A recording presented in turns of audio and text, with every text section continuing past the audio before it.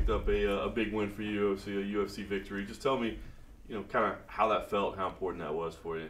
Yeah, Marion Renault, she was ranked. She was, it was my first win. It wasn't my second fight, or it wasn't my first fight, but it would have been my first win, and it was.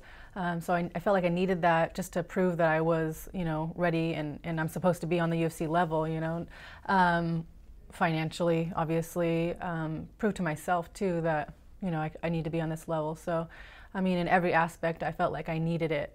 Plus, coming off a loss, you don't have to lose too many to get cut. So it just felt real important at the time, and it was important. So it was everything to me.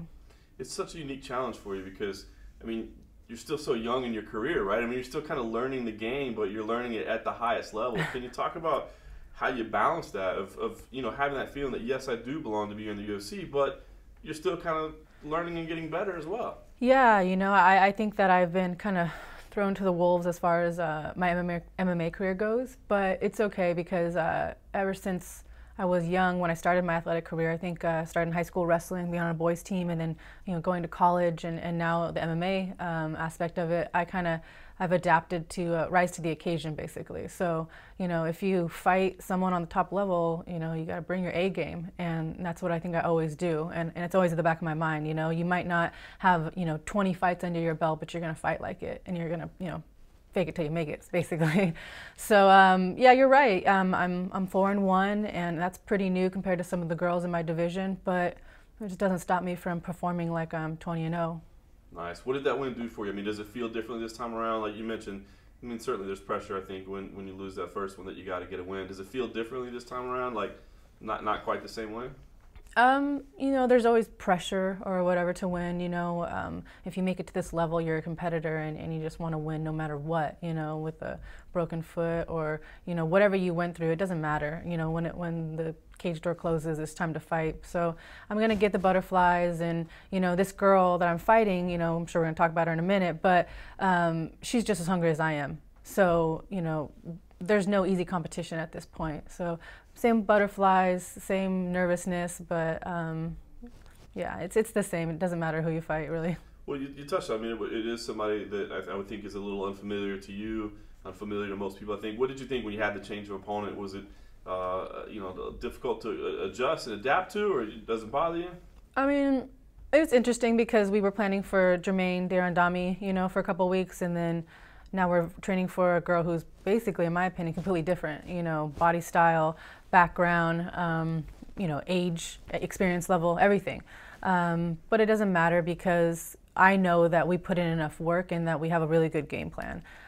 She is green compared to Jermaine, and most girls, maybe even me in the division, she's younger. Her fights, we may have as many fights, we're both 5 fights into our pro career, but she's taken hers boom, boom, boom.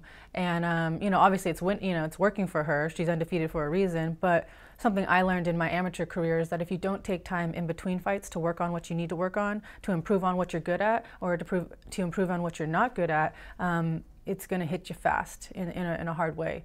And I think this fight might be her wake-up call, that she might need to stop and take some time to work on what she needs to work on.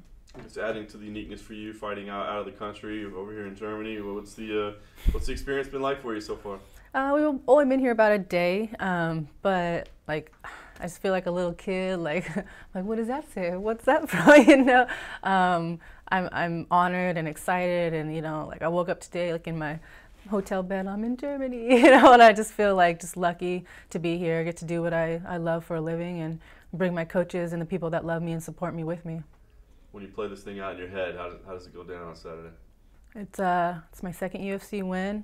I'm getting my hand raised, and I'm fighting internationally, and my dreams are coming true one step at a time. Is there anything in particular that you'd like to showcase during the fight? Are you feeling like you might not have showcased? The interesting question everyone always asks, do you want a fast knockout, or do you want to showcase your kicks and your elbows and your takedowns and this and that? And I just want to win, I know I'm a good fighter. I know I'm well-rounded, and if it goes the distance and I, get to put on, get to show all my skills, and that's great. But it would be nice to make it a quick night and go drink a German beer and you know have my body, you know, not beat up and just take another fight right off the bat also. So whatever happens, happens.